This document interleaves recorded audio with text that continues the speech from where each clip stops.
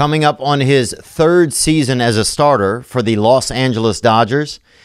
Here to talk about the revamped Major League Baseball season and what that's going to look like. It's my friend and all-star pitcher, Mr. Walker Buehler.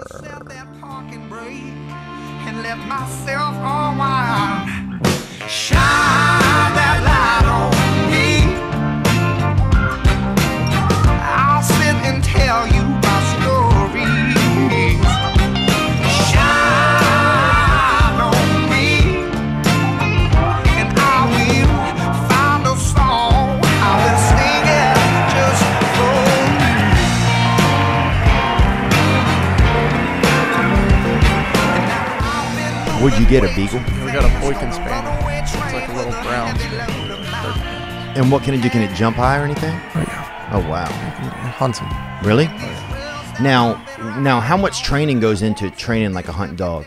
I'm going to send it away. You have to send it away for like 6 months. No way. Out of America or no? No, to that breed's like all South Carolina, so you send it there or Huntsville maybe. Dude, I'd send that little bastard to Japan, dude. Have him come back like a little ninja, you know? Yeah, then they wouldn't know what ducks are looking for. Yeah, that's true. That's true. That's true, dude. But he'd be able to sneak into somebody's house at night, though. For sure. Real the quiet. Ninja hunting dog. He'd be able to use a sword. You'd be like, dang, that's the only dog that can use a sword, man. Walker Buehler, you guys are back in training camp. Or now, what does baseball call it? Well, I've heard summer camp, which is an interesting one. It sounds like like I'm going to swim in a lake or something. But no, I think kind of spring training 2.0 is what they're kind of going with. And so you were saying you had a place out here in LA, and then you were ready to come back for the season, right? Mm-hmm. And then you had to just nix it. Yeah, so for us, we kind of get 6-8 month leases, just try and find somewhere for the season. And then I got wrangled into a 10-month lease because I really wanted this place. And it was up in the hills, and it was like, this is my last year on my first part of my rookie deal. So I was like, all right, I'll just get the cool one. Spend a little extra I'm going to splurge a little bit. And then we're not here for 3 months. So, no, I got lucky. Somebody leased it out, and I got to find another place. But, yeah, we were a little disappointed. Dang. And so the time at home, were you like uncertain up until the last minute, or is the players like who's communicating with the players? Like, we're gonna do something, we're not gonna play, we are like, how does that work for you guys? Yeah, so we have our big players union, right? But we have like a rep for each team. And, of course, I got thrown into being our rep 2 weeks before baseball ended up coming back. So I jumped into this stuff way late. So you're the team's rep for the Dodgers? Yeah, so it was JT, and now I'm our rep. But I had been kind of just sitting back, chilling, waiting to hear when we were going to play. And then 2 weeks before everything kind of came together, it was like, hey, Walk, now you're talking for us. So a lot of group me's, a lot of saying, hey, what do you guys think? Damn. Yeah, it's pretty complicated, all the shit, all the stuff that goes into it that I didn't even really know about. And then it's like, hey, you're right in the middle of it. So it's been a little bit of a learning curve, kind of, huh? Oh, for sure. Yeah. And what's going to be different about the season? So the season is happening, mm-hmm. and you guys are in spring training, summer camp 2.0 right now. Yes. And what's going to be different about the season? Well, first off, they're telling us that you can only have a certain amount of guys in the dugout, which is weird because we all sit in there and hang out and bullshit and whatever during the games. So now they're saying if you're not playing, you have to sit in the stands. So there are going to be fans in the stands, except they're going to be us wearing our full uniforms. Oh, I was going to say, you should be allowed to change into something more relaxing. Right. I mean, it's odd. I talked to Kirsch the other day, and I told him, hey, they also said we can go home, which is like not something that has ever been okay. So I told him, hey, I may never watch you throw live all year. And he's like, what are you talking about? I said, I'm just going to sit in the pool and watch you on TV if I can leave. Oh, because you wouldn't even have to be there because usually the bullpen's there and stuff, you mean? Right, the bullpen will still be out there, but starting pitchers usually sit right there in the dugout and kind of hang out. So if we can leave. Damn, it's almost like you think you'll miss that part? Yeah, you know what's weird is in Asia, that's like standard operating procedure for them. So they leave what? Like if they're not pitching, they're not there? Yeah, they go in during the afternoon, get their stuff done. An hour before the game, they just head out. But we had a Korean guy, Hyunjin Ryu, that he like hated watching games because he'd never done it in his whole life, and then he comes to America and like expected to stay forever. Dude, I'm not kidding you. That guy would be out of the locker room within 5 minutes of the last out. I don't even think he showered at the field. I think he just threw shit on and rolled. No, he's like, I'm not even getting paid for this overtime. He's like, I want to go to dinner. Yeah. Wow, that's crazy. I went to actually a baseball game one time in Japan. Really? Yeah, it was pretty cool. I went to one in Japan, and I went to one in Cuba once. Cuba?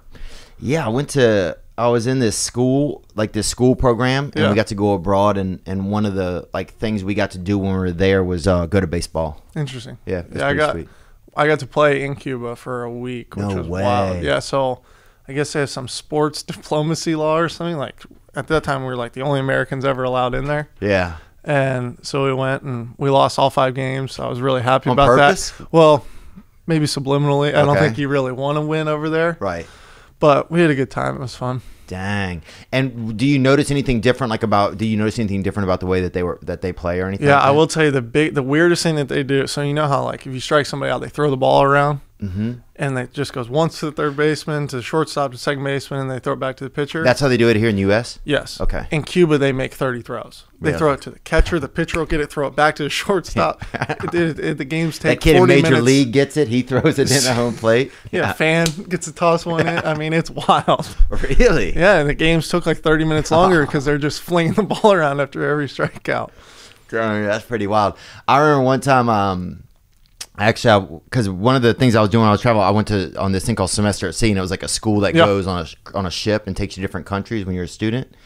And so we went to Hong Kong, and so I remember just walking around during the day and playing pickup basketball games and stuff. And the thing that they do there, that was different, after somebody scores, they run it back. Whoever gets out of the net runs it. You don't dribble it or pass it up. You run it up to the top of the key and then start the game again. Yeah, it's really bizarre, dude. And they would kind of frown on you, if you threw it up there, they would kind of throw it back, and you had to run it. Hey, stop. Yeah. It was and it feels weird just to run with a basketball, you know? Yeah, so you're playing running back. Yeah, it feels like a crime. So, but I remember that was the strangest thing that I remember. That was just like a sport in a different country. I don't think I've ever heard that.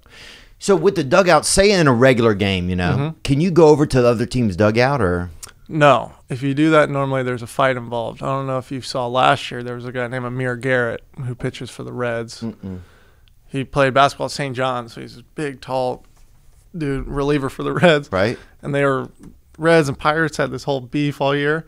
He just ran directly at their dugout, 1 on 30. No way, really? And started throwing bombs at people. I'd play with that catcher too, Kyle Farmer. He seemed like he's ready to cause a little trouble too, man. Georgia boy.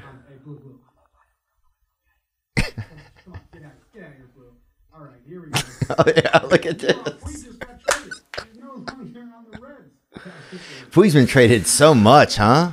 Well, he seems like that girl in the NBA that everybody bangs. I can't remember her name. Okay, hey, we're gonna need someone.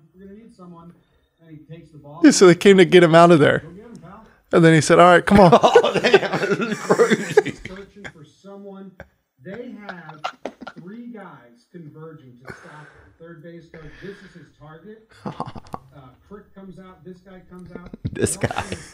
That's a bad boy. I think that And one then guy. full on. But misses, gets to have Ooh, he tried to slap. Crick's trying to stop him. Look at them all. All right.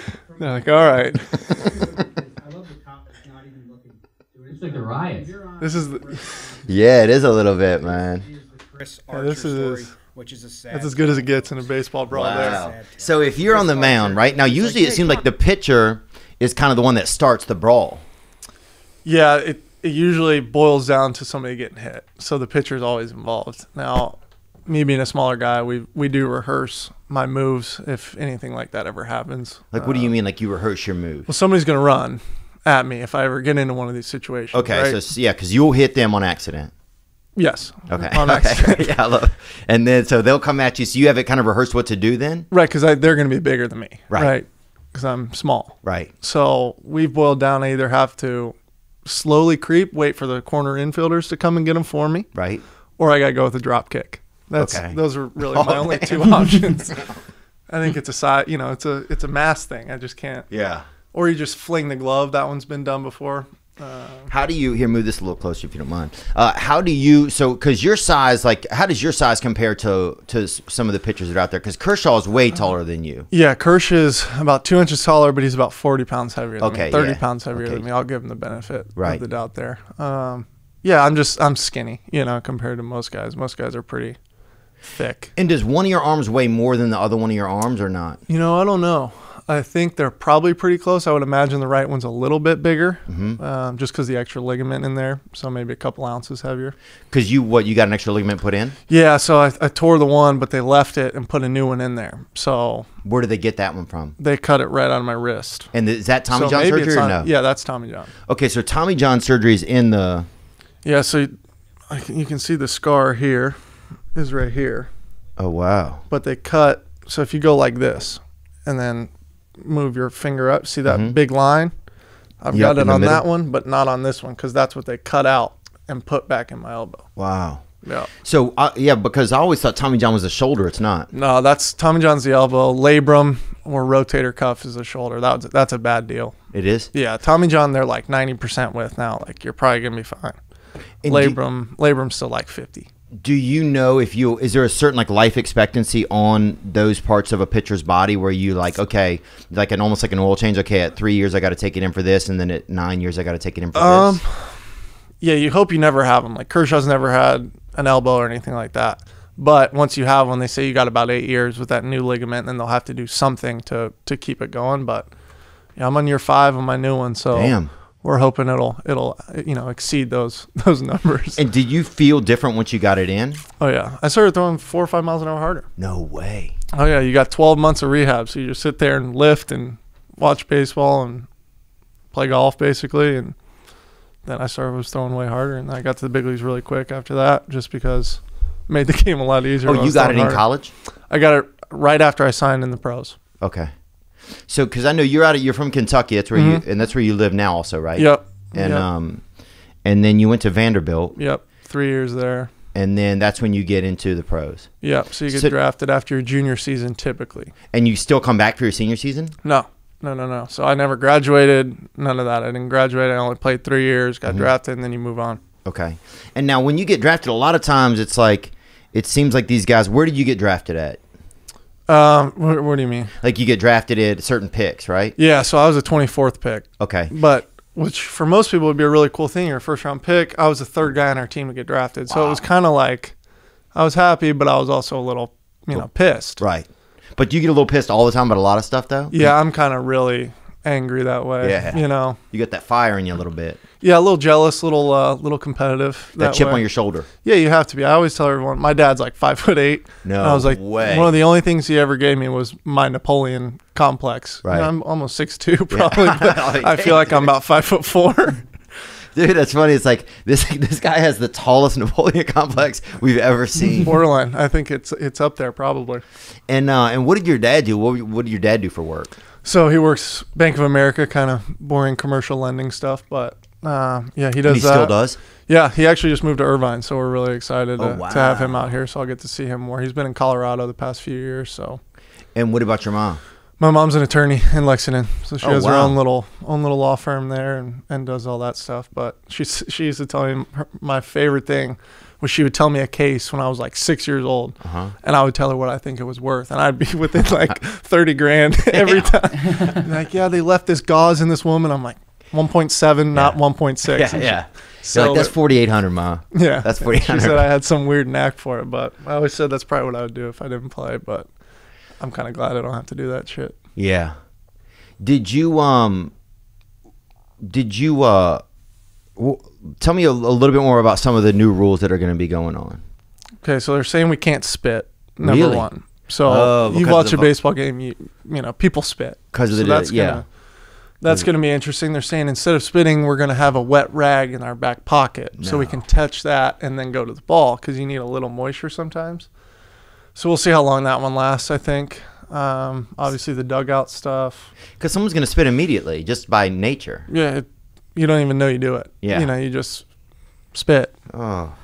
So that'll be interesting. Is it a penalty if you spit, or is it going to be like somebody saying, "Hey"? Try I not think to they can spit? fine you. No. Yeah. Oh, yeah. Fine you. I don't understand why it would be a financial thing. I think it's a bacteria in the air, they believe. I also know that if you hit a ground ball and more than 2 guys touch the ball, so you threw it, third baseman catches it, throws it to the first baseman. 3 guys touch it. Got to get a new ball. Oh, yeah. It's going to be wild. Oh, my God. This is going to be like the un-Harlem Globetrotters, man. Yeah. That's what it seems like it's going to be. Like, it's going to be unbelievable. And so are you concerned about how and now hold on, there's more rules though too. I read one that there is, because I didn't know about these. So but there's one where if you guys aren't going to bat anymore. Correct.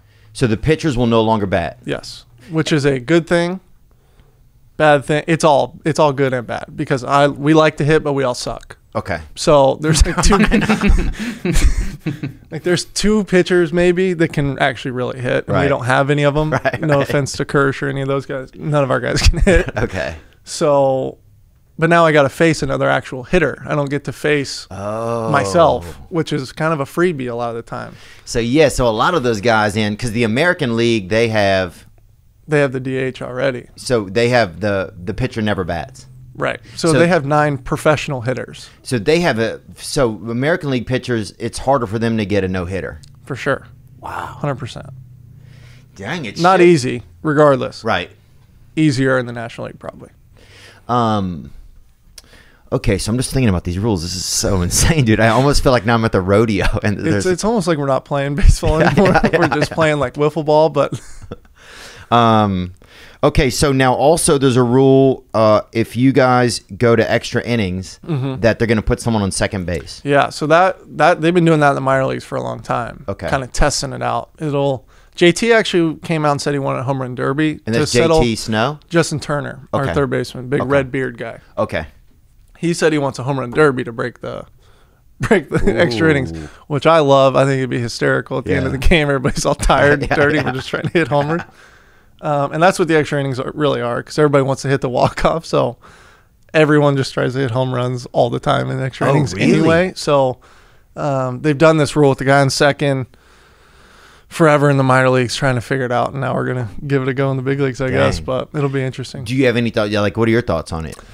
I luckily have never had to start an inning that I didn't let somebody on base and they just stuck somebody out there. But there'd be pressure right out the gate because that guy's already there. Yeah, and then there's like a million different strategies. You know, you can bunt or whatever to try and get him to third so he can score easier. And it might be cool. It might be a way for a pitcher finally to get back in the batter's box, though, because pitchers are pretty good bunters typically. And but even if your team doesn't get to bat first, you still get the bottom of that inning, right? Yeah. Okay. Yeah. Yeah, because that almost seems like, man, you could easily get the... Yeah, maybe it'll make it a little more exciting. It might, because sometimes these games just go on forever. Yeah. We had that World Series game 2 years ago that went 17 innings, and I threw the first 7 of it. I was at the ballpark longer not playing than I was, and I threw the ball really good. It was just took forever. We played... I got home at like 3 in the morning that day. And when the game starts, so whenever it gets into late innings, guys are just trying to hit that walk-off? Yeah. Why? Because it's just a beautiful thing to see on Sportsnet. Yeah, I think so. That's so great. It's very funny how it happens in the extra innings. Like everyone either punches out or hits the homer. You know. Yeah. But sometimes that's why they go so long. Oh, I'd hit that homer. Have to. So you can't go over to the dugout for anything. What if you tell a buddy something? Can you run over there and tell him something if he's on the other team? I don't know if they're gonna let us have phones, walkie-talkies. But even before that, say last season, you wanted to tell a buddy something. Oh yeah, we just sit there and bullshit the whole time. But in the other dugout, I mean. No, you can't. Nothing. Even if it's your buddy. No, you can't. And there's certain times where it's okay to like go say what's up, and then there's certain times that it's not. So like in batting practice and stuff, sometimes we'll linger out there and talk to the other team. But no, after a certain point, there's nothing. We got a question right here from a young fella right here. And this might be Crone Gracie right here, this guy. Hola, Theo. Hola, Walker. This is your boy Luis from Puerto Rico, and I have a quick question for Walker. How do you feel about the whole sign stealing scandal that's been going on? And do you think that is going to affect in any way or shape the way that you guys play baseball this season? Or is it going to be the same? Thank you for answering. Ganga, ganga. Gang, gang. That guy's from Puerto Rico, man. Feliz, papa. The sign stealing stuff. Do you know much about this or no? I know that Houston got in trouble, right? Yes. Yeah. So what's interesting is they were doing all this shit live. So they'd know what was coming before it even came. Right. And that's unfair. Right. Which we're all against that. A lot of guys, we do scouting and things like that you can push a limit, and we all kind of know what that limit is, and they were past it. So, and then the Red Sox got banged. They weren't doing anything near what Houston was doing. So Houston was really what they were knowing what the signs were, and then finding ways to communicate it. Yeah, they were hitting on the wall. Was that stuff real, or do you think a lot of that's been exaggerated? No, I mean the videos seem to really say that was what was going on. I wasn't on the team really at that point. I'd been in the big leagues, but I didn't make the postseason roster, so I wasn't there. But from everything I'd heard, I think it was pretty legit that they were doing something. And so, say if something like that is going on, who knows about it on the team? Would everybody know, or would just that kind of stuff's obviously going to be relayed to the pitchers and catchers more than anybody because they're doing the signs. But everyone's going to know. That stuff kind of travels like wildfire, I guess. Didn't they say possibly wearing buzzers too, even? Yeah, that was the rumor. I don't think that one was ever proven, but I think when you do if one thing you get caught for one thing, everybody can say you could do a million different things, and it's kind of hard not to at least think it could happen. But yeah, because once you start also taking advantage of the rules or bending them, and once you get one way to do it, it's easy to be like, oh, I can also probably do this way. Right. And Jose Altuve, after he hit that walk-off, and they all rushed him at the mound. At the time, I was like, oh, that was adorable, because he's like, don't rip my shirt, my wife will be mad at me. But it seemed like after, it was because they would uncover his buzzer. Right. Oh, conspiracy theories are great. Yeah. it seemed pretty plausible. Yeah, I mean, it is what it is. Obviously, we weren't in the locker room or in their locker room and knew what was going on, But if something like that was going on a team, right? Yep. Say it's going on even on it was going on, and just this is hypothetical, on a team that you're on, would somebody on the team, is there a code in there where it's like, this is how we do it, this is our how we do it this year? Do you think somebody would raise their hand, or if that person raised their hand, you'd be like, dude, chill the fuck out, man. Yeah, there's some sort of like clubhouse security, I guess, where everything kind of a lot of stuff stays in there and shouldn't go anywhere. Right. So like if somebody in your own team told on you about it, like there'd be problems, I think. But yeah, I think if it's helping you win, I think everyone's going to know on the team, and everyone's going to be involved personally. That would be my guess. Huh. It's an interesting deal. Do pitchers when you go out there to play, and last year you had your first All-Star season, right? Congrats, man. Thank you. When you go out there to play, are you playing, okay, I'm going to beat this other pitcher, I'm going to beat this team? Like, what is the pitcher's kind of motivation? Or maybe not even motivation, but who are you against? Yeah, I think it's the other team is the big thing. But when you face guys that you've like grown up watching, there's a little bit of like, oh shit, like I'm facing Max Scherzer today. Yeah. And I think for me, it was always like, oh, I get to hit against him and just see what this is all about. That's gone. But no, I think most of the time it's the other team, and the pitcher's kind of secondary unless it's like certain guys. Okay, so when you're pitching, then if it's a certain pitcher up there, then you might feel like, oh, this is kind of exciting. Right. Like for you, it'd be like, oh, I'm getting more views on this podcast. Right. But if we had the same guest who's did more, it would be more important. You know what I'm saying? Yeah. Your mom's house would win probably. But yeah, no, I see what you're saying. Okay. And if a pitcher gets up there, so it's kind of cool. Say if there's a great pitcher, it's kind of cool for you to be able to bat because you get to bat against him. Yeah, because you've watched it on ESPN your whole life, right? Yeah. So you're like, oh, like why can't these guys hit this? And then he throws you that one pitch, and you're like, oh, now I get why nobody can hit this shit. Scherzer was like that for me. Really? Oh yeah. What was it about his? Well, he threw me a fastball, and the first one wasn't super hard. And then a couple more pitches, he threw me another fastball, and I didn't even see it. It was so firm. I guess he just kind of like laid off one and then threw one hard. And I was like, oh, my God. Damn. I think I was like laughing, walking off. Just like, I have no chance. Yeah, it seems. Here we got a kid right here that has a question. That Dole shirt. Yeah, baby Bob Dole. Yo, what up, Theo? What up, Walker? I just had a quick question for Walker. When I'm watching baseball, there's a couple guys I kind of key in on wanting to watch. Guys like yourself, Jack Flaherty, Max Scherzer. guys that are just bulldogs on the mound. I was wondering if Walker had any guys that he likes to watch, whether it's starting pitchers or position players, but guys that he just enjoys watching them do their thing out there on the ball field. Anyway, hope you guys are having a good day, and Theo, gang, gang. Thanks, bro. Nice guy. Where did that come from? Gang, gang? Yeah. I don't know, really. It was before my time here with Yeah. you.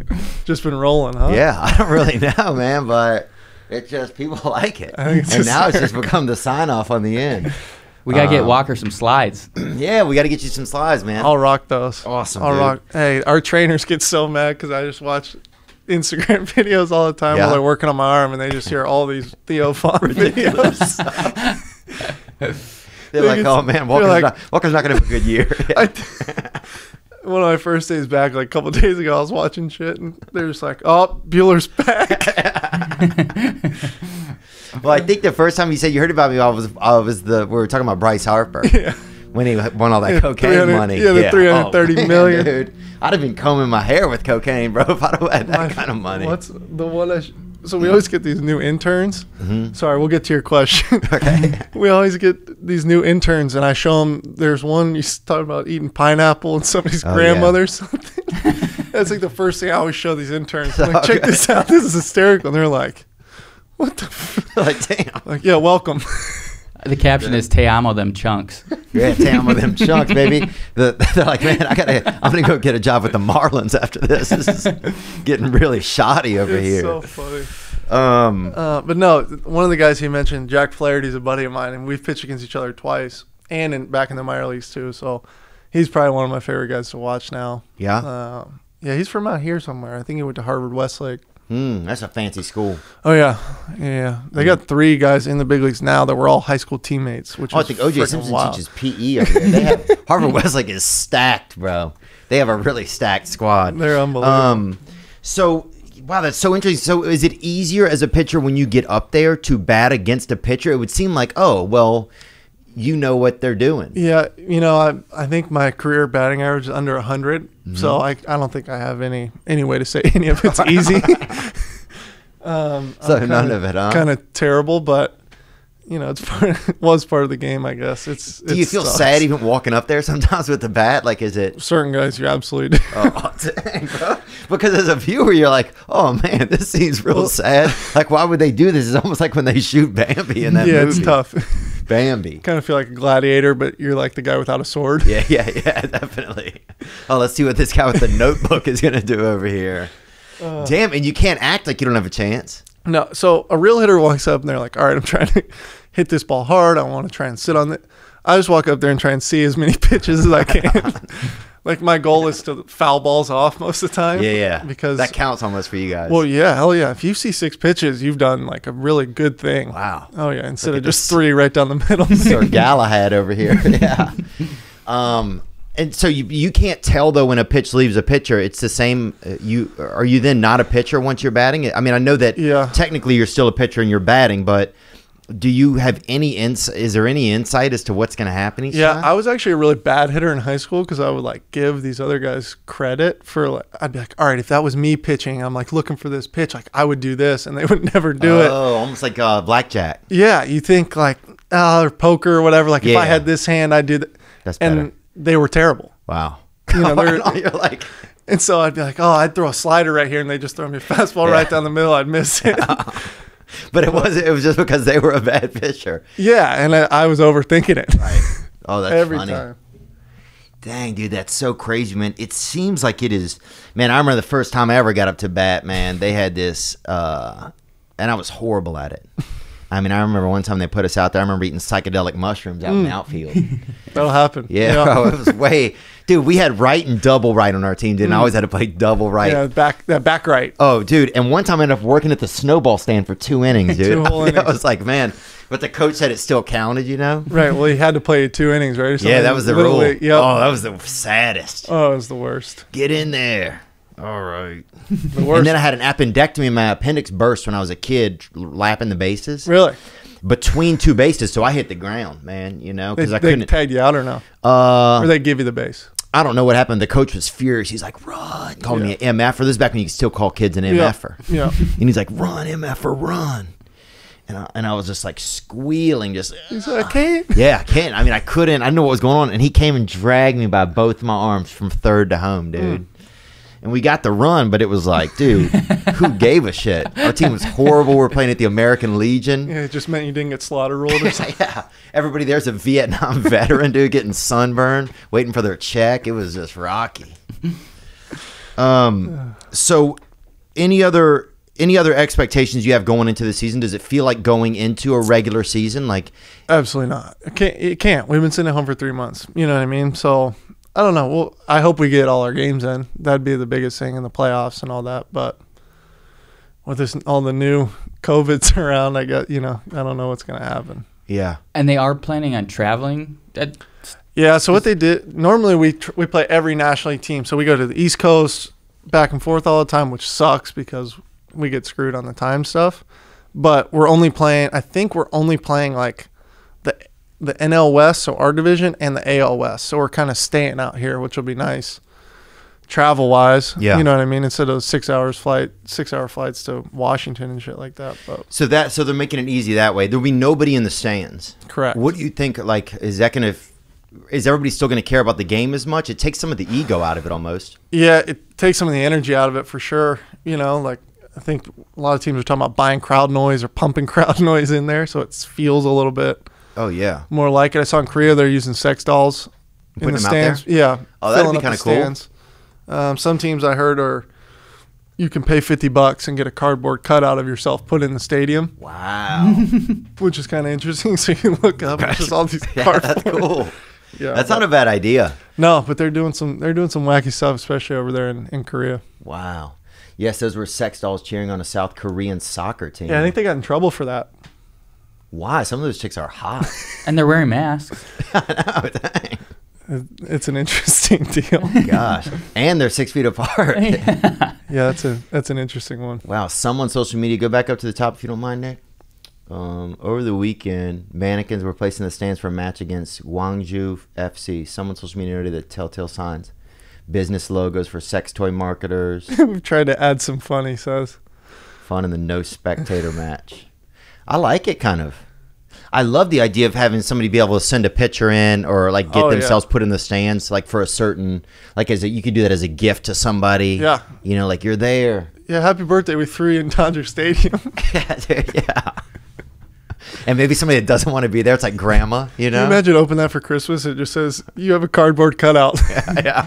You never get to see it. You don't get to watch a game, but you might catch a glimpse on TV. It's like of almost yourself. like getting one of those stars. It's like somebody buys you a star. You're like, oh, thanks, asshole. Or adopting some sea otter. Yeah, dude. Now I have to go outdoors at night. I live in a dangerous neighborhood. Yeah, We should send Michael Landon. Oh, yeah, we should send Michael Landon. That's a great idea. That's pretty funny. Today's episode is brought to you by Betterhelp. You know, it's not anything new to know that people need help. If you see somebody and they're trying to do something and they can't do it, then they need help. And that's what Betterhelp does, but it does it for the inside of your body, inside of your head and your brain. Betterhelp will assess your mental health needs and match you with your own licensed professional therapist. I've used BetterHelp. I even pulled over on the side of the road one time and used them. However, it's not a crisis line. It's not self-help. It is professional counseling done securely online. The service is available for clients worldwide. You can log in anytime and send a message to your counselor. There's also different ways you can have a counselor. You can do it over text. You can do it on the phone. You can do it over FaceTime. You could do it on your laptop. But it just makes it a different way where if you don't want to go down to the place that's in your town or in your neighborhood, maybe your friend's wife is the counselor or something. You don't want to do that, but you want to talk to somebody. You got things you want to say. This is a way to do it. BetterHelp wants you to start living a happier life today, and that's true. Visit betterhelp.com/Theo. That's BetterHelp.com/THEO. And you will get 10% off your first month. That's right. Join the over 500,000 people taking charge of their mental health with the help of an experienced professional. That's betterhelp.com/THEO. Thank you for supporting yourself and for supporting the podcast. Do you have car insurance? Well, if you don't, then you're part of the problem. But if you do, well, either way, just know that it's been reported that Americans are overpaying on car insurance by over $21 billion. But searching for a better deal can take hours and typically results in a barrage of unwanted spam calls. Yep, you go to a site, next thing you know, they call and their kids are calling. You got Larry Insurance or, Larissa Insurance. They hitting you up. But things have changed now thanks to thezebra.com. Thezebra.com is the nation's leading car insurance comparison site because it's the only place you can compare quotes side by side from over 100 providers and choose the best for you in 90 seconds or less. Plus, they will never sell your information to the spammers. Just answer a few questions on a simple, fast form, and they find you the best rates and coverage in your state. TechCrunch calls the Zebra Kayak for auto insurance. The best part? It's completely free. You can save up to $670 a year using thezebra.com. And how much can you save on car insurance and home insurance? Well, go today and start saving at thezebra.com/THEO. That's thezebra.com/THEO. Spelled THEZEBRA.com/THEO. I am using Progressive, and I know that I'm paying too much, so I'm going to check it out and see what I can do. Thank you guys for supporting the podcast. So yeah, I'm trying to think of anything else that will be different out there. So there'll be no snacks because nobody's buying them. All that's going to be down. Yep. It's just going to be solely to make sure that they have a season, probably to keep the flagship of the whole business going. Correct. Which is pretty important. Oh yeah. Yeah. I think one of the big things has been the owners coming out and saying that we're not making any money, we're going to lose money, but everybody's franchises keep going up. Right. So these owners, they're not bringing in cash, right? But they can sell this thing for X amount more every year that they keep it. So, we're excited to get back out there and play, obviously, and at least people can watch us at home, which will be fine. Now, are you in the end? Were you excited? Like, yes, we're going to get to play. We're going to get to do something. Yeah, all of us, I think, are. There's a few guys that have opted out of it, which I think, if you have family and stuff, I think that's a decision that you have to really stare down. But I'm ready to go. I'm excited. They have a Latino friend of mine named Rudy, and he's not just Latino, he's specifically Mexican, and he works at this. He's like the manager at this cafe that I go to all the time in my neighborhood, and he loves you, and he's like, "Oh, that guy loco." That's what he always says. Yeah, I have my moments. Yeah, that's what he says. Oh, yeah. But it's really funny. Every time I go in there, he doesn't even say your name anymore. He's just like, "Oh, that guy, loco." Yeah, I had a couple. And he talks a little bit Asian. Unfortunately, my accents are not good. My rookie year, I had two live TV F-bombs. We've tried to curtail those a little bit. Yeah. It's not very family friendly, but do you think that chip? Where does that chip on your shoulder come from, man? Because you definitely you have an intensity about you that I think. Like when I first met you, I was like, wow, just because of your size. And I mean, you're right. Bigger than I am. And this was the same way when I met Drew Brees. I was like, wow, this is not exactly who I expected maybe if I thought these days of a major league pitcher. Right. Yeah, I think, as I said earlier, Napoleon complex is for sure part of it. But I think the other thing was being small. I played a little football. I was always too scared. I think when I played baseball, I was like, oh, I'm the smallest one, but I don't have to be scared of this. Nobody's going to hurt me, you know? And so I think you take that little fear and turn it somewhere else so you can kind of function, I guess. And as the stakes get higher, I think it just amplifies it for me at least, where I get a little more, a little more jazzed juiced up, yeah. When you're pitching, is there a pitch, does the catcher, who gets to pick what pitch you throw, the catcher or you? So the catcher the way they explain it, catcher gives you a suggestion, and you agree to that suggestion 95% of the time. We have a whole big meeting that's 30 minutes long, going over every hitter and what we want to do before the game. So we kind of know, at least out there, I don't have to think as much. I told them what I think. Now they kind of just remind me, and then I throw that pitch. Okay. But my rookie year, we had a really veteran catcher, So couldn't really shake him off. You can't really say no to those really? guys. Yeah, certain guys. So if you had Mike Piazza or something sitting out there, you'd probably go along with what he says. Yeah. Wow. Because he's seen these batters so many times. Right, and knows. The assumption is that he's been there longer, so he knows what you're doing better than you do, you know? Now, if you throw a pitch that they choose, then it's also kind of nice for you because then if it gets rocked, you have somebody to blame it on. Right. You know, the worst possible scenario is you shake the guy off 3 times and throw it, and then he hits a homer. Because then the catcher just says, listen, dumbass, I told you, you know? Yeah. That's actually exactly what they will say. Yeah, okay. So that relationship between pitcher and catcher is pretty severe. It's huge, yeah. Wow. Yeah, really super trusting. You know, you have to be, or else you're gonna freak yourself out the whole time. And does every pitcher have every same pitch as everybody else? Do some pitchers have?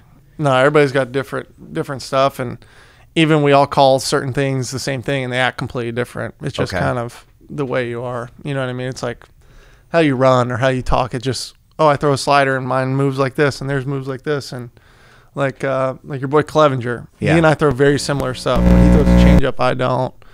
His stuff is bigger. Mine's kind of harder. It's just they're all different little variations. He's a little more flashier too. Yeah, that guy's tatted up. Oh, dude, he's wild. Up. Yeah. Oh, he tried to sell me a unicorn egg one time. Yeah, you know what I'm saying? He's got that's not surprising, man. He definitely, dude. He pulled a seashell out of his hair one time, and I listened to it, bro, and it told me the future, whole story. But then he made me give it back to him. Yeah, yeah.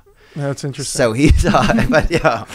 Yeah, we saw him. We were in Phoenix eating breakfast or lunch or something. And I saw him. His shorts were about halfway down his thigh. Yeah. And he had, he's sexy, bro. He'll show those legs off. He had tie-dye tank top on. All his boys dressed exactly the same. I've never met the guy. And I walked to say, that's Mike Clevenger. It makes a lot more sense now. I think he has a flower on his glove. Which he's one of a kind, dude. He told me he was trying to. He told me his glove was vegan, and I was like, "That's insane." Man. Made of leather too. Yeah, that's ironic and insane. But yeah, man, he's one of a kind, man. How much does some of the pitchers I notice, like even Mike's one of the guys who their leg movements will be different. Mm-hmm. How much are you allowed to do there before it's like considered a type of trickery or something? Ooh. If there's nobody on base, you can basically do whatever you want. Wow. Basically. There's some rules. You've heard of a balk? Yeah, a balk is when you're creating deception in an illegal fashion. Okay. That's what a balk is. Okay. So is that shady to do if you balk? It just sucks. They get a free base. Okay. So if you got a man on third and balk, they score. They don't have to touch it. They don't have to touch the ball. Nothing. They just walk home. Wow. So that's if you kind of. Everybody gets a free base if you balk, no matter where they are. Oh yeah. Oh wow. It sucks. Have you ever lost a game on a balk before? No, my high school lost. I was in 8th grade going to watch our varsity team. I was like so excited they lost on a walk-off balk. Oh. It was tough to watch. Senior's last game. The guy fucks up one time and game's over. Season's over. So what constitutes a balk? Like what do you have to do when you're on the mound? There's a few things. So when you get your sign and you come, you have to stop. So your body has to fully stop before you pitch. So when you're young, you just kind of get it and throw it. Now you have to get it, pause, and then throw. That's probably the most common one. Mm-hmm. There's some certain pickoff moves. You have to like disengage the rubber, all these kind of boring rules, but you just learn the normal way. And then like you balk a lot when you're young because you don't know what you can and can't do. Okay. Yeah, probably once you get called for it, then you start to really, you're like, okay, I got a malfunction here. The weirdest one I've seen a guy just drop the ball on the mound. If you drop the ball while you're touching the rubber, it's a balk. Oh, wow. It was just an accident. Yeah, I've seen a guy bringing it to his, bringing it down, and he hit his leg, dropped it, balk. Guy scores. Would you ever, how much pride is in it where, say if you're not doing well out there, you're just having a game where it's not going your way. Would you take yourself out of the game ever? No. Wow. Absolutely. So there is a point in every game where it's all about preservation of the bullpen because the bullpen's super, super important. Mm-hmm. If you're getting crushed, you just try and like survive as long as you can. Oh, because you want them to save the bullpen for another games. Yeah. I see. Yeah, so guys don't have to cover you. You know what I mean? You want to. So I got killed in Atlanta my first playoff start. First inning goes great. Second inning, I walked the pitcher to force a run in, which is as embarrassing as it gets. I didn't even throw a pitch close. My first playoff game, we're down 1-0. I'm like, all right, throw 3 straight balls. I get this on Instagram. People send it to me just for fun all the time. The fourth one, it was a ball. Umpire calls it a strike. Next pitch, Acuna hits a grand slam. We're down 5-0. Oh. And at that point, I ended up throwing 3 more innings, gave up no more runs, but we were going to lose probably. But those 3 innings, saved 3 innings that one of our other guys didn't have to throw. So it also gives you a little bit of redemption then. Yeah, a little bit of like, listen, I screwed this one up pretty good, but at least I'm doing my best to help us out a little. Right. It'd be like if you bombed, if you went out and bombed, which I'm sure happens, at least you finish your 10 minutes. Right. Instead of, oh shit, at minute 2, this is going really poorly. So now my backup, now the guy after me has to do my 8 minutes as well as his 10. Yeah, so you want to try and at least just get there, even if it sucks for you. Yeah. Damn. Is it real like, is the feeling when you're out there like is it if it starts going bad, like say in that game, okay, so it started off bad, but you were able to get it back on track. Like, does it feel like you lose your confidence? Like, what does it feel like? It just feels like everyone in the world's staring at you and telling you that you suck, and even though you don't, and you know you don't, you go home after that game, you obviously don't get food because there's too many people that could see you. Yeah. Right? So you get room service, and whoever brings the room service, they'll smile, and you think they're just laughing at you. They're not. They're just being nice. They just want that $5 tip. They're just dropping off a salad, man. Right. You're like, oh, that guy fucking, he must be a Cardinals fan. Yeah, you also sometimes will change your whole diet for about 12 hours after you get beat like that. You just, like, you eat nothing but salad. Oh, just something to change it up. Drinking water bottles. Yeah, because you think I fucked something up along the way that led me to get killed. So there's almost like that taboo element. Like, you're like, how do I, because you've been doing well, how do I solve this? Something's going off the rails. What have I done? Oh, yeah. wow. A lot of karma elements in baseball, the whole superstition and all that stuff. Now, what's harder then? So say you're having a tough game. You're having a tough game and, you feel everybody staring at you. Is it better when you're in that dugout then when the team's batting at least? Is there some like respite, or is that hellish too? Because that's when your head's going nuts. When you're out there, it's kind of like, all right, fastball, we'll try this one again. It's already sucked, but we'll give it a shot. When you're sitting in the dugout and you're just like looking around, we're down 6-0. Everybody's sad. And you're always by yourself too. When the camera shows the pitcher who's losing, he's always by himself over there, and he's pissed off. And you did this. This is my fault. Damn, that's heavy, man. It sucks, yeah. So you have a contract now, and then what happens? So how long does a rookie contract? Is there amount of years to it? You become a free agent after 6 full service Thanks for all this years. information, man. It's just stuff I'm just curious about. Dude, I think it's interesting because I think people probably know the least about baseball contracts of any of them. Like when Zion Williamson gets drafted. Yeah. Everyone knows how long he has to be a Pelican and what he's going to make and his shoot. Nobody knows shit about us. Yeah. We have to play 6 full seasons in the big leagues. So 172 days is a full season. So if you don't, whatever 6 times 172 is, you have to have that many days in the big leagues to be a free agent. After 3 years, you get arbitration. Okay. So like Clevenger's in arbitration. Next year will be in arbitration. So I'm on my last year of my 3 years. Okay. So once you get into arbitration, then what? What does that mean? Then it's you versus the team and an arbitrator and your agent. Oh, to figure out a new deal. And you basically argue what you're worth. So the team will sit there and tell you to your face how bad you suck. Right. And you'll tell them how great you are. Right. And then the guy in the middle will tell you, here's where we're at. Okay. Huh, interesting. So after this next year, you'll be able to go in arbitration. Yeah. So this is a big season for you. In some ways, that third season is a big season for guys because they want to do well that season. Yeah, you have to. It's Right. they call it a platform year. So this is like the worst season you could get hurt. That's what happened to Corey Seager. He got hurt in its 3rd year. He'd probably made half of what he would have if he would have played healthy. Oh. But also it's interesting because this season counts as a season, right? This upcoming one. So I wonder if they'll really put as much value. It's almost like, will they still just go off of last year? Well, it's a double-edged sword, right? Because if you do great, they can say, well, you wouldn't have sustained that. And if you do terrible, they can say, you were terrible. Right. But our argument's like, well, I wouldn't have sustained the shitty part either, but. So in the end, it's going to be the same. You're going to say, they're going to say one thing and you're going to say. Yeah, everything counts, but. Yeah, it's just business. We'll see. It has to be.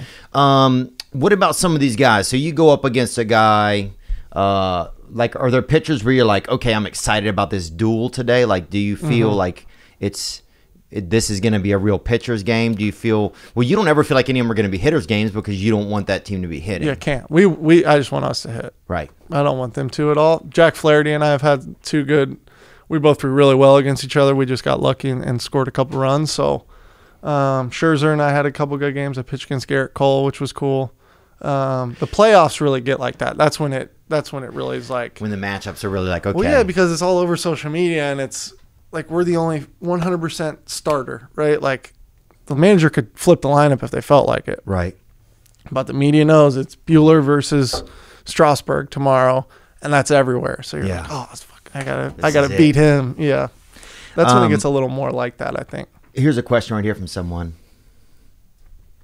My question for Walker is, who's the hardest hitter you've had to face so far? See, I like this.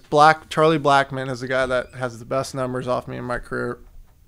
Got hair like yours. Really? I don't know if you want to pull up a picture of him. Yeah, pull up a picture of little Chucky Blackmon right there, dude. This guy's a good player, though. I'll fucking hit off his ass. Plays out in Denver. There you go. Oh, does he? Oh, yeah. Look at that. He reminds me of Brian Wilson a little bit. Remember Brian Wilson? Oh, yeah. See, I think if you threw a little beard, we could get a... Or Mike Chiesa, MMA fighter.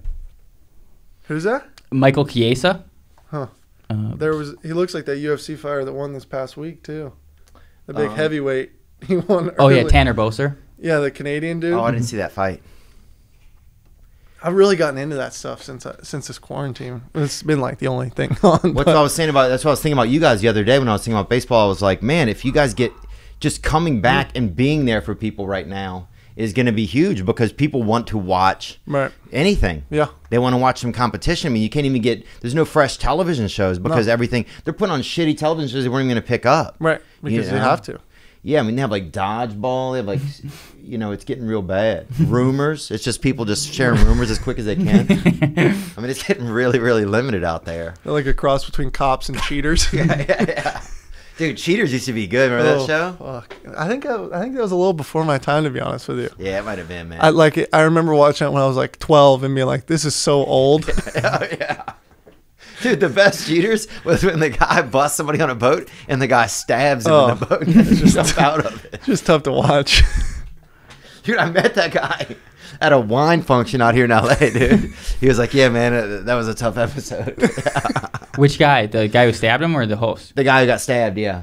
Pretty cool. That's one weird thing about LA, man. That was a tough episode. Dude, I met, let me see if we can see that stabbing.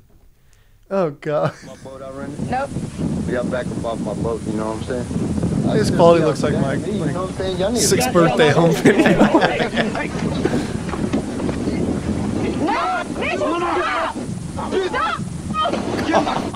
They launched him off the boat? He seemed like a little bitch too, Joey Greco, so I think he kind of went off. Yeah. Put your hands behind your back. Put it back easy. Don't see me anymore. I would hate this on a boat. Yeah, I'm alright. We got arrested at sea too, huh? Yeah. Yeah, by not even police. That's a weird thing. What now there's off-season stuff you can't do, right? There's or is it limited for you or not? Yeah, I mean, I think kind of the obvious stuff, skiing, stuff like that, we can't do. And you can't do it at all. Well, you can, but if you break your collarbone, your contract's gone. Right. So it's really risky. I love to ski and stuff, but you can't do it. You'll ski later. Yeah, some people have some weird stuff in their contract. I've heard guys aren't allowed to wear flip-flops, because they have bad ankles. Oh, damn. So the team will put that in that contract. Like, no flip-flops for you. But yeah, golf is even supposed to not be allowed. Any tubing, skiing, snowboarding, none of that shit. So do you feel limited ever by your contract, or no? You just kind of know that those are the rules of the game of the business I'm in. Yeah, I mean, you sign it, you can't not sign the contract, right? So, but yeah, I mean, I'd like to go ski, but you just can't do it. Yeah. Do you think you guys will have the opportunity to bring in new fans with the games starting up? They said that at UFC. I was listening the other day. I think it was on Chael Sonnen's podcast, but that they brought in 100,000 new fans. 100,000 people watched UFC for the first time. Really? This past week of fights, yeah. Yeah, that doesn't surprise me at all. I think they did a really good job actually being the first. You know what I mean? I think they probably have the most controllable environment though, because you have the least amount of people in a locker room probably. Yeah. So I think they did a good job of like taking advantage of it. I think more so our fans are just like going to be happy that we're back, I guess. Right. But yeah, I mean, hopefully everybody watches, and we're getting back before the NBA, so maybe get some of those fans a little bit waiting for them to come back. But do you think so? You know what will be interesting is they should have more focus and information maybe about you guys, the players, because they're not going to be focusing on the stand. You know, there won't be anything really to look at in the stands. Right. So yeah, they're no going to fights, have, they'll probably have an extra 20 minutes a game to fill, you know, right. Yeah, I've seen some good fights in San Francisco, by the way. Oh, right behind stands? home plate. Yeah, this woman just smoked this guy. It was pretty cool stuff. Dude, I'll tell you, this is before you were a Dodger. I was high on cocaine. This is when I was using drugs, and I was high on cocaine at the Dodgers game, dude, and I sat up in the top, bro, dude. The nosebleeds literally up there. Yeah, dude. And the nosebleeds, I think, are also a gang that's up there as well. There's literally a gang called the nosebleeds up there. And there was one dude, man, I was so sketched out. There's one guy the whole time is threatening to kill me, bro. I think he knows I'm high. And he keeps saying, man, I'm going to fucking kill you, Papa.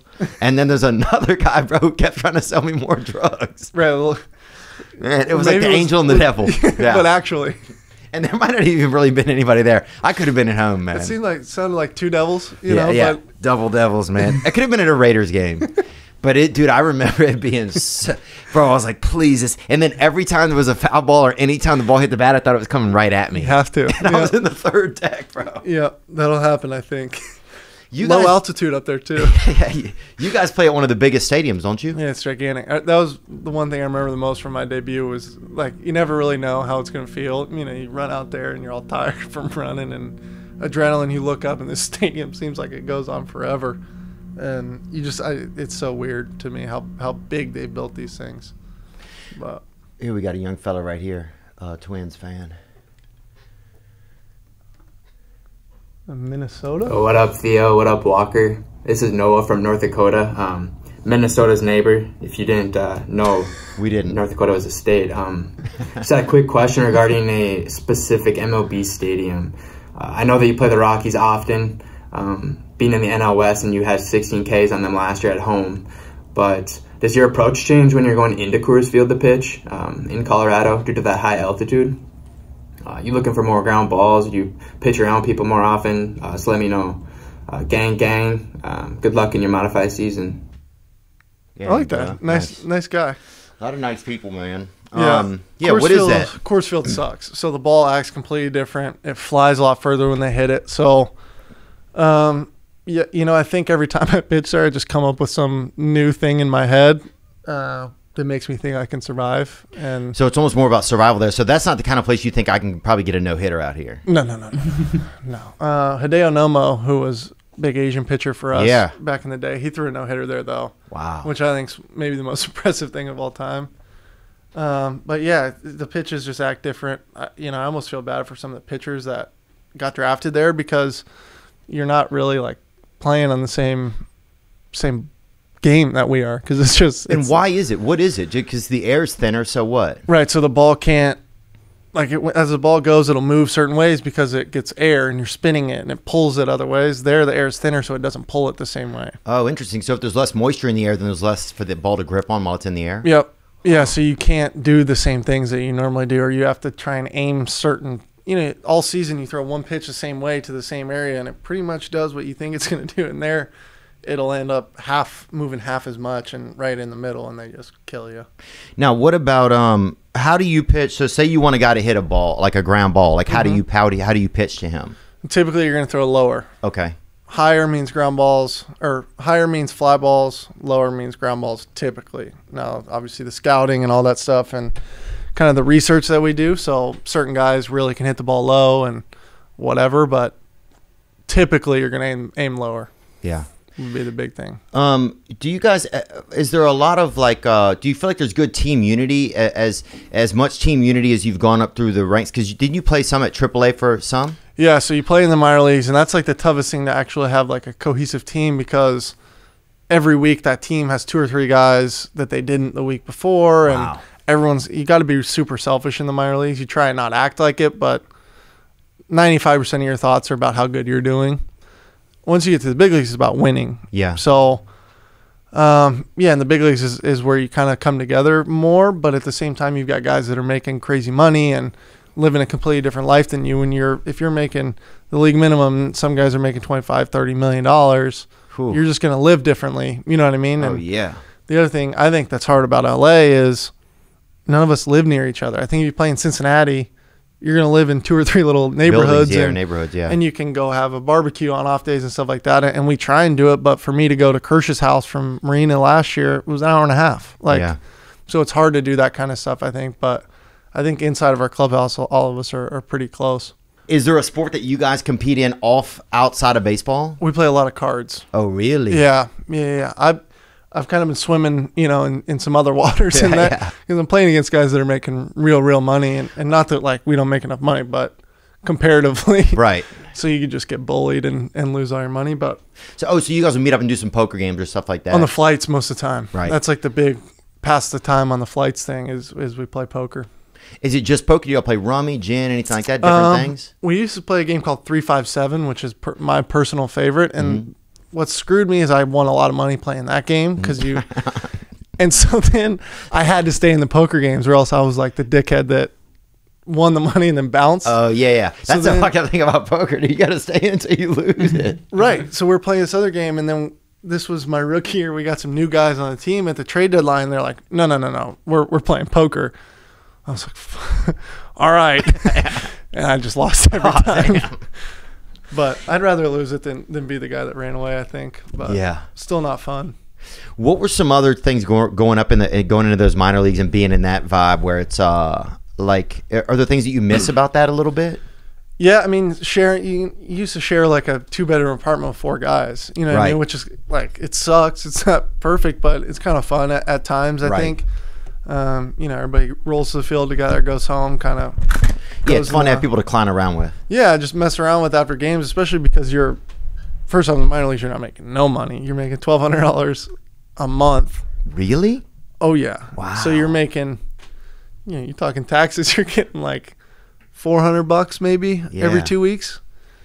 And that's only for 7 months of the year, 6 months of the year. But we don't get paid in the off season, so yeah, you're just splitting and kind of. Damn. So a lot of those guys have to have somebody to bankroll them almost, or you got to really share places. Yeah, I know a lot of guys that get jobs all off season and then try and train and whatever. But that's where the luxury of being picked high in the draft is you get this little bonus that, kind of sets you up to where you can live and just train and get ready to get to the big leagues, I think. But what do you think the dismantling of that, like this season they didn't have it, they didn't have the minors, and I don't even know, I'm not sure if those guys are still getting paid. Maybe they are. They got little stipends, I think. But would that be tough to say, like, if you'd have gone through that? I mean, what would that have been like? Do you think you still would have been pitching a year later?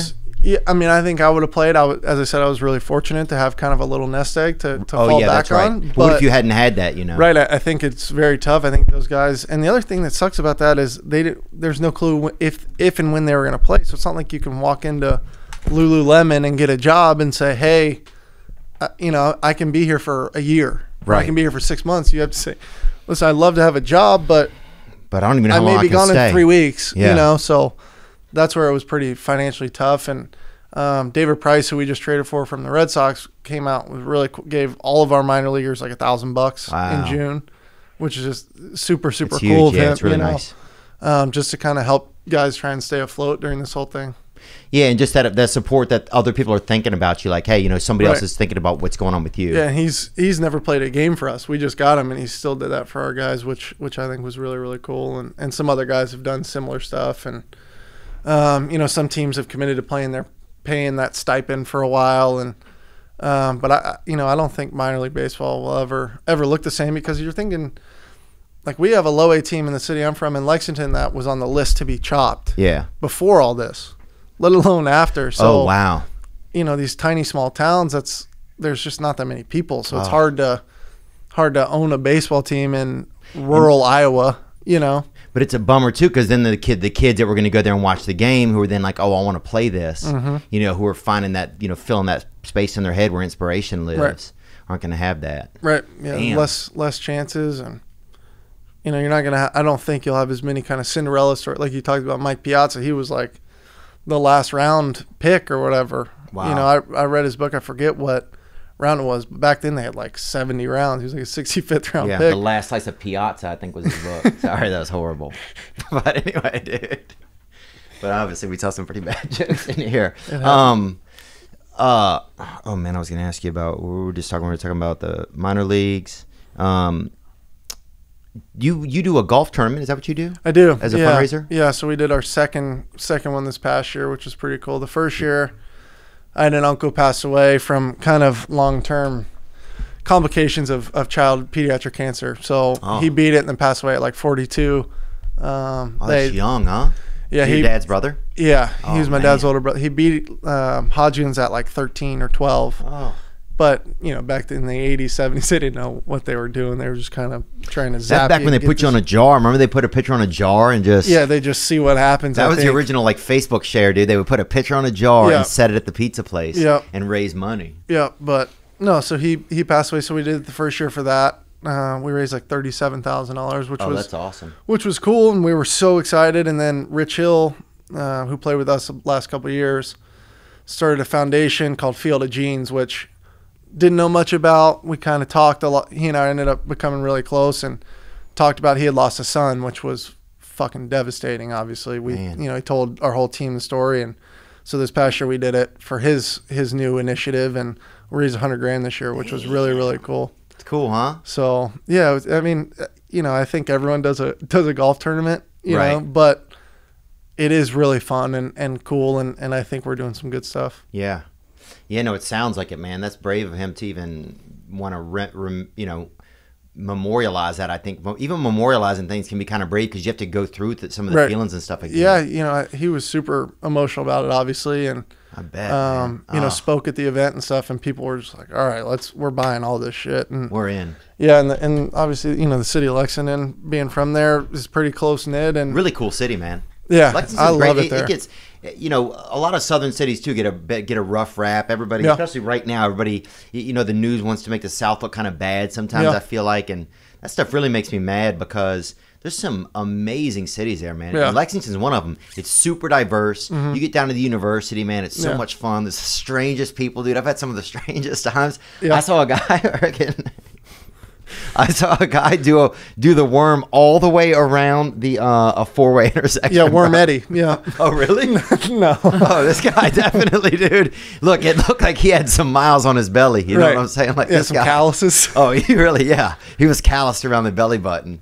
So one time I got invited. I used to work as a tour manager for this guy, Josh Kelly, who is a musician. And he and his brother are both musicians, and they had a golf tournament because his brother works in that band Lady Antebellum. And I got to stay in they put us up, it was in Augusta, Georgia, and they put us up in different, and Ozzie Smith was in mine, which was really, really cool, man. Chris Dolman was in there. Man. He used to play for Minnesota. This is a little bit before your time. Jim Furyk was in there, golfer. Yeah. And it was me and that guy Dan. Remember Dave versus Dan for the Olympics or whatever? You were probably too young, Walker, but it was like Dan versus Dave, or Dave versus Dan. Yeah. Yeah, they were both. I just remember Man vs. Wild. Yeah, this is before that. Yeah, this was back when it was just man versus man, dude. When man was less lonely, and now it's just man versus wild. They're like the decathlon guys? Yes, the decathlete guys. And this was huge when I was a kid. They were both supposed to go to the Olympics, and I think one of them didn't qualify. And so that was like the big bummer.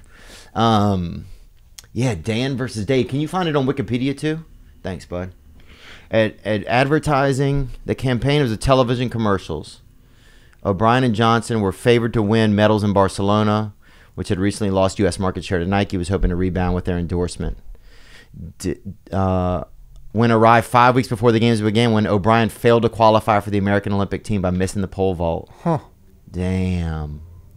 Yeah, dude. So all of America's fired up for them to go to the Olympics. That's wild. And then one of them didn't go. Dude, wonder where he's at now. Well, so my Olympic story, the first spring training, I got to play golf with Michael Phelps, which was it was one of the coolest with things. That long belly, huh? Hey, he's like a pike, dude. He's like a damn pike. He looks like a fish with a face. Does he really? I mean? No, but right. Okay. You just see him swimming. Yeah. All right. On. I'm telling you, that guy's golf swing. I've never seen so many shoulders. So he wraps when he's done, that golf club he's just so mobile. It was awesome. Really? He was a good dude. Yeah, he seemed Yeah? to be a cool dude, and yeah, it was fun. Dang, that's pretty cool, man.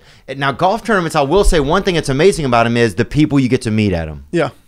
There's a lot. That one in Phoenix is crazy, apparently. I still haven't gone. What is it, the It's a before the U.S. Open or something? The Waste Management Open. No, it's a PG. That's the one they have the hole where everybody screams and yells. Oh, wow. Have you never seen this? That's Michael Phelps. Yeah, see, that's at Waste Management because he lives in Arizona, I think. Yeah, put up this. I think it's the 17th hole, Waste Management or whatever. Or type in Waste Management. And it was Michael. We're looking. No. Just put up the Waste Management. I think it is the 17th hole. Yeah, so this is the only thing in golf like this. 16th hole. They build up this giant stadium all around this hole. And people can yell the whole time? I think this is Ricky Fowler. He's like pumping up the crowd. It's the only place in golf. And they just scream the whole time. Really? Like, see that guy in the jersey? Yeah. It's John Rahm. He played at Arizona State, so this is like his home city, you know? Because he's from Spain. So he's fired up, huh? And so he's wearing an ASU. I got one. All right. He's wearing an ASU uni. Damn, Ricky Fowler's damn beautiful for a damn golfer, huh? That's Jordan Spieth. Oh, it is? Oh, sorry, Ricky. Oh, that ain't bad. And so this is a par 3, huh? Yeah, it's like a little short. There's Ricky right there in the gray. So they play. So people can yell to, and there's Donald Trump Jr. as the caddy. Do you see that? Trump's son looks like the caddy right there with that. It looked like him a little bit. They say it's like damn club in Vegas around this place. They say it's wild. Wow. Where is it? It's in Phoenix in like early February, I think. Huh. And so they got a little quiet for when the actual hit, but there was still a lot of chatter because usually it's dead quiet. Type in Ricky Fowler because there's one where he full on like pumps up the crowd before he gets to the ball and he's like, it's too quiet, and he steps back and starts screaming at him. Place the crowd. There you go. Yeah, there you go. This is so awesome. Oh, I'd be so nervous, bro. Look at the guy with the sign. He's usually telling people to be quiet. He's got to be going with one last, try to rip it, get a little adrenaline from the fans. Wow. That was swung hard, and this is on a good line. Foink.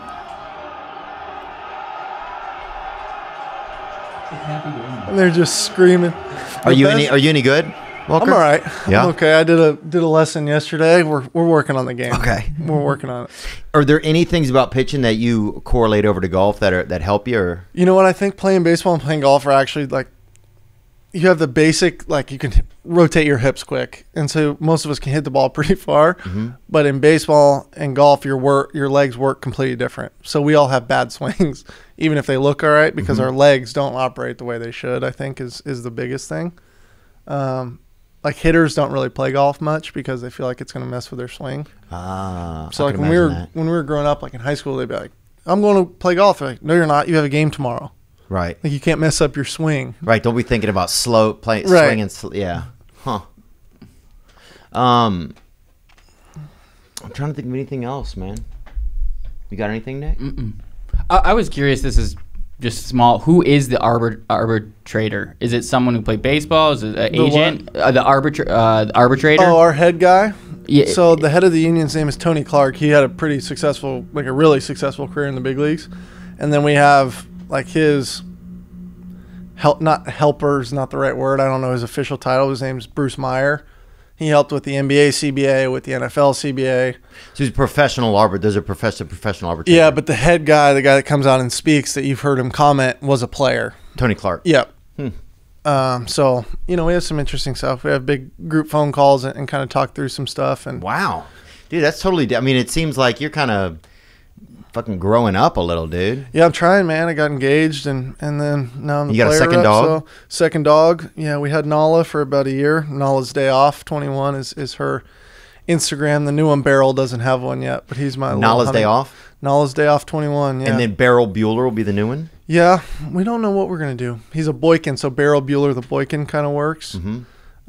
And a Boykin is, what is it? It's like a small Cocker Spaniel, but they're all brown. They all look exactly the same. Okay. He'll be about 30 pounds, but I wanted a hunting dog. I do a little bit of duck hunting here and there. So we got that one because it's the smallest one you can get that can really go do that stuff, but also small enough for my fiance to travel with a little bit. Okay. So she likes the dog too? Yeah, she is absolutely obsessed with the first dog, Nala, our little French bulldog. Okay. Yeah. That sounds like we got women that love one. that.